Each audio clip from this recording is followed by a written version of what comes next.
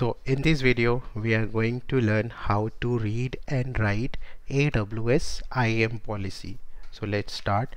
So this is the IAM policy structure, which contain optional top level element and multiple statement, and each statement contains sub level element. Those are SID, effect, principal, action, resource, and the conditional block. So let's learn all these elements. So first is the top level element, which is the version. So it specify the version of the policy language that you want to use, and it is recommended that you use latest version for the policy language. The second thing is statement. So statement, so use this main policy element, okay, as container for following elements. So all other elements will be inside statement. So you can include more than one statement in a policy, one then more statement, and each statement will contain SID, effect, principle, and so on. So the first element is SID. SID is optional.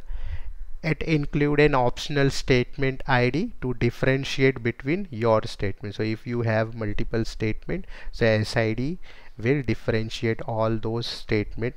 It is like a name of the statement. Okay. Now effect, use allow or deny to indicate whether the policy allow or denies the access. So if you are writing the policy to deny for access for the resource, so you have to define that thing in effect. Now the third thing is principle, required only some circumstances. So if you create a resource based policy, you must indicate the account, user, role, or federated user to which you would like to allow or deny access. So if you are creating an IAM permission policy to attach to a user or role, you cannot include this element. The principle is implied at that user or the role. So for the example, you need to define like principle, then AWS and the ARN of the user ID or the account of the user for which you are going to allow the access for the resource. We will see the example and then you will get more idea about the principle. Another element is action. So include a list of action that the policy allow or denies. So if you are allowing something, you need to define for which you are allowing, okay.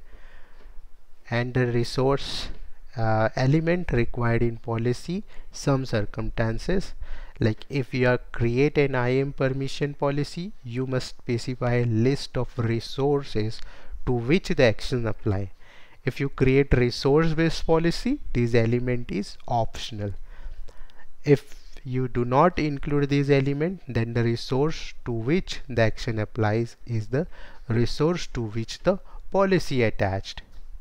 Okay, so the resource can be applied for resource can be defined for particular resource you want to apply this policy. Okay, so this is required for those purpose. And resource contain the condition. So in case there is condition to which this policy will apply, you can include condition, and that is also optional, and it specify the circumstances under which the policy grant permission. So let's understand all these elements through the example. So this is the first example of the JSON policy. The following identity based policy allows the implied principle to list single AWS S3 bucket named example bucket.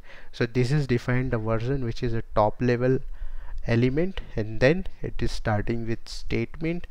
Then effect define, you can define SID, but that is also optional. So if you not define, no problem. If you define, then it is good.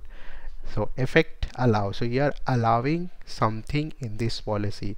what you are allowing? Action for S3 list bucket. So you are allowing to list S3 bucket, and here you define resource ARN. That means this particular policy is only applies to this particular resource, which this is the name of the bucket or the ARN of the bucket for which this policy is applying.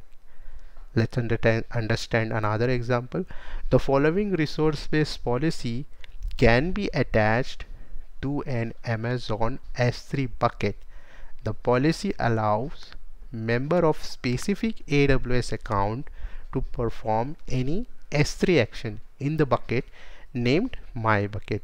It allows any action that can be performed on bucket or the object within it, because the policy grant trust only to the count. Individual user in the count must still be granted permission for the specified S3.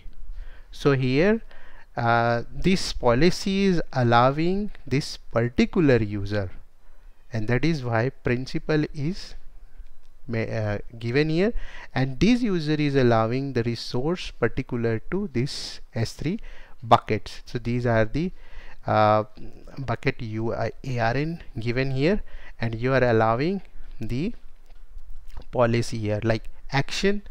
So let's start with the first line. You define the version statement, and you define SID, the name of this statement, like it is like a name of the statement.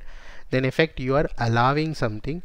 The principal, like this, you are allowing for this particular account. The root user is a ARN of the root user or any user's ARN. Action S3 asterisk, that means you are allowing all the permission, all the access for this S3 resource, S3 AWS service, and the resource is for this particular 2 bucket. So this user will get all kind of S3 related access for this 2 bucket. So this is the meaning of this policy. Let's understand another example, which is a condition. So if you define any condition, how it will work.